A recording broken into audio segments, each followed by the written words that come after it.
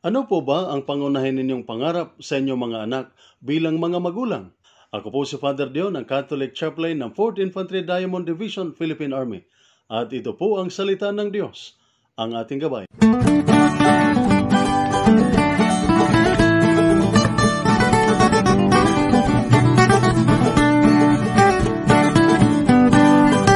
Ngayon po ay August 14 at ginugunita po natin ang kapistahan ni San Maximilian Kolbe, Priest and Martyr, at ang mabuting balita ng Panginoon ayon kay San Mateo. Papuri sa iyo, Panginoon. May nagdala ng mga bata kay Jesus upang ipatong niya sa mga ito ang kanyang kamay at sila'y ipanalangin. Pinagalitan sila ng mga alagad, ngunit sinabi ni Jesus, "Hayaan ninyong lumapit sa akin ang mga bata. Huwag ninyo silang hadlangan sapagkat sa mga katulad nila naghahari ang Diyos." Ipinatungan niya sa mga bata ang kanyang kamay at pagkatapos ay umalis na siya. Ang mabuting balita ng ating Panginoon.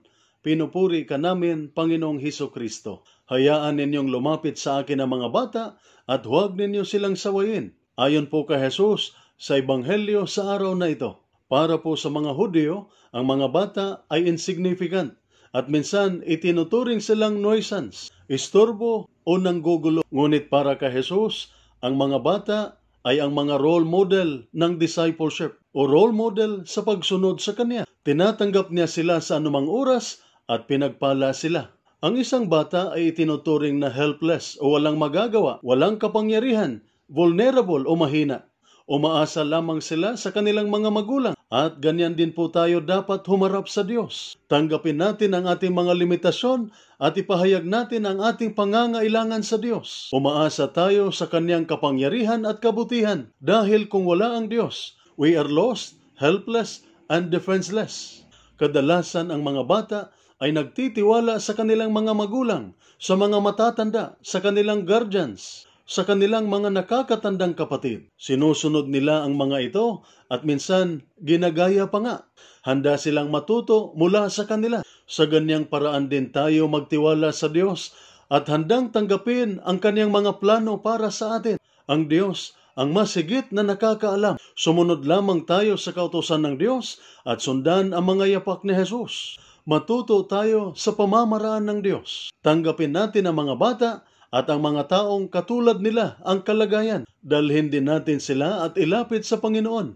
Kaya nga ikinatuwa ni Jesus ang ginawa ng mga nanay sa Ebanghelyo na inilapit nila ang kanilang mga anak sa Kanya upang makatanggap ng Kanyang pagpapala. Sa katunayan, pinagsabihan pa nga ni Jesus ang Kanyang mga alagad na huwag pigilan ang mga nanay na dalhin at ilapit sa Kanya ang kanilang mga anak. Sinabi niyang, "Hayaan ninyong lumapit sa akin ang mga bata at huwag ninyo silang sawayin." Nauna sa lahat, dapat magsumikap ang mga magulang at ang mga matatanda na dalhin ang kanilang mga anak, ang mga bata, palapit kay Jesus. Ang pagdala sa mga anak kay Jesus at ang pagtulong sa kanilang mamuhay sa kabanalan ay dapat ang unang goal ng mga magulang para sa kanilang mga anak. Ngunit nakakalungkot na hindi ito ang madalas na nangyayari dahil ang unang pangarap ng maraming magulang sa kanilang mga anak ay ang magiging financially and socially successful sa buhay o magkaroon ng malaking kita at makakuha ng mataas na posisyon sa lipunan.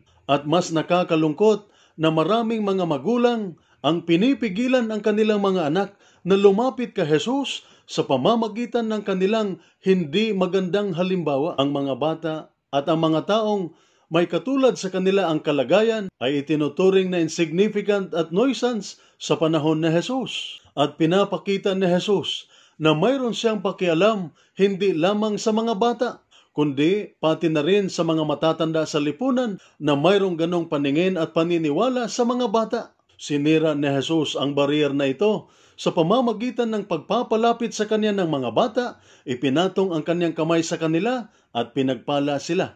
At sa pamamagitan ng pagsasabing sila, ang mga bata, ay kabilang sa pinaghaharian ng Diyos. Ito din ang ipinapamala sa atin ni San Maximilian Kolbe, kaninong kapistahan ay pinagdiriwang natin sa araw na ito. Lalo na ng kanyang sabihing, "The deadliest poison of our time is indifference." Ang pinaka-nakakamatay na lason o virus sa ating panahon ay ang pagkawalang pakialam. Si San Maximilian Kolbe ay isang paring Fransiskano na namatay sa Auschwitz concentration camp noong ikalawang digmaang pandaigdig. Nagvolunteer siyang pumalit sa isang tao na nakakulong at napiling parusahan sa starvation chamber. Kaya mamuhay din tayo na katulad sa mga bata sa harap ng Diyos. Pagsikapan din nating dalhin ang mga bata palapit kay Jesus. Mamuhay tayong mayroong pakialam sa mga bata at sa mga taong katulad nila ang kalagayan. Because the deadliest virus of our time is indifference. Ang pinaka nakakamatay na virus sa ating panahon ay ang pagkawalang pakialam. Ito po ang salita ng Diyos, ang ating gabay. Let us pray. Lord God, Almighty Father, Creator of mankind and Author of peace, those who take refuge in you will be glad and forever will shout for joy. Protect our soldiers as they discharge their duties. Protect them with the shield of your strength and keep them safe from all evil and harm. Grant them courage and hope. May they ever experience your firm support, gentle love, and compassionate healing. Be their constant companion and their refuge in every adversity. Be their power and protector, leading them from darkness to light. May the power of your love enable them to return home in safety, that with all those who love and care for them, they may ever rejoice and praise you for your loving care. We ask this through Christ our Lord. Amen. Mary, Queen of Peace, pray for us.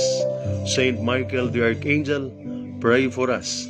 Saint Ignatius of Loyola, pray for us. At sumainyo at sa inyong pamilya ang pagpapala ng makapangyarihang Diyos, Ama, Anak at Espiritu Santo. Amen.